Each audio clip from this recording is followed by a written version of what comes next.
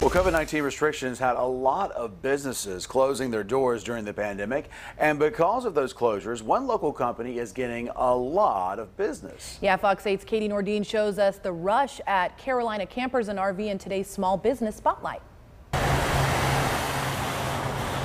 We started back in 2018. It is a family-owned, locally owned company. We wanted to do a few things different than what we'd see other dealers do, and we've had quite a bit of success at doing that. When the coronavirus pandemic hit, it put the brakes on this RV business. Pretty much stopped. You know, the incoming traffic that we were having it just completely stopped. Sales stopped as well. I guess people were just scared of the exposure from the get-go and just really stopped coming in just to look. Like most businesses, Carolina Campers and RV complied with the stay-at-home order. That was in March. I think 6 weeks, maybe to 2 months, we pretty much shut down. The money disappeared, but that was not the biggest concern for Kenneth Combs. Once you shut down something like this, you don't know that you're going to have your same employees back.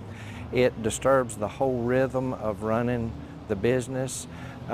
It just changes everything. When they opened in early June, you have an induction heat here, and with this one, you have your dishwasher. Customers started showing up, using these campers as a way to protect themselves and their families. Gradually, people started thinking about this may be a safer way to do a vacation or get away from things and isolate themselves from the rest of the world. Turning a pandemic depression into a booming business. Without question, we had a better June this year than we did last year. Katie Nordine, Fox 8 News.